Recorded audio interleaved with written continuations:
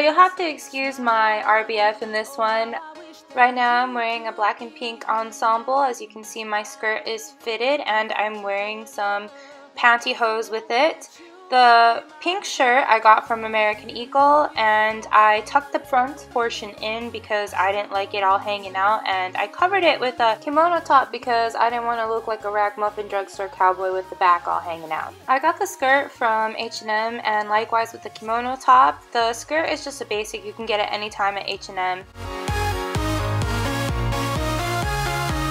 I really like the second look because I'm wearing a coral skirt with a ruffle at the top and also a white peplum shirt, and my flats are the same one as the first outfit. They're just a pair of new flats. You can buy them anywhere.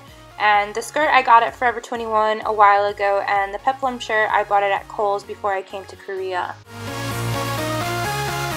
And now let's move on to the third outfit. So the third outfit I'm super in love with right now. It's just a plain white t-shirt, the high waist, pink lace skirt. Again, the pantyhose and the flats are the same, and I really like it because it's breezy for the summer. I bought the shirt at a random store. I'm sorry, I don't remember it. And the skirt is from Forever 21 plus size. I'm not ashamed of my body, and I really like who I am. I am working on becoming fitter and more healthy, so hopefully the next time I do a video for you guys on fashion, I will be a bit more thin. Okay, let's move on to the next outfit. So my fashion definitely revolves around basics and cute skirts.